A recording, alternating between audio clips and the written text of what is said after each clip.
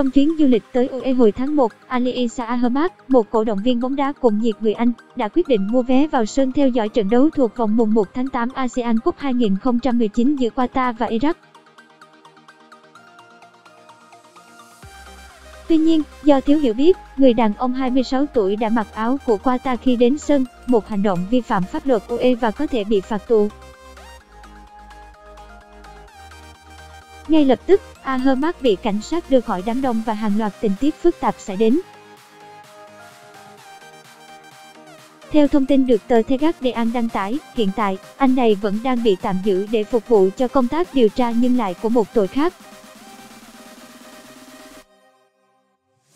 Thật khó dùng từ nào để diễn tả. Cậu ấy đến UAE xem một trận bóng và bị bắt bởi mặc một chiếc áo Qatar. Sau đó, Ahmad đã được thả ra.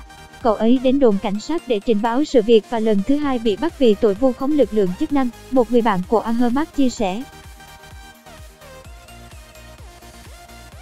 Đại sứ UAE cho biết vụ việc của Ahmad vẫn đang được điều tra một cách kỹ lưỡng.